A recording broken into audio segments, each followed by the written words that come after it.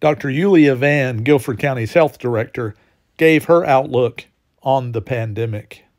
I think that we're at a plateau right now. The positivity rate is moving in a downward trend. It looks like hospitalizations are also going downward. The cases are moving a little bit low too.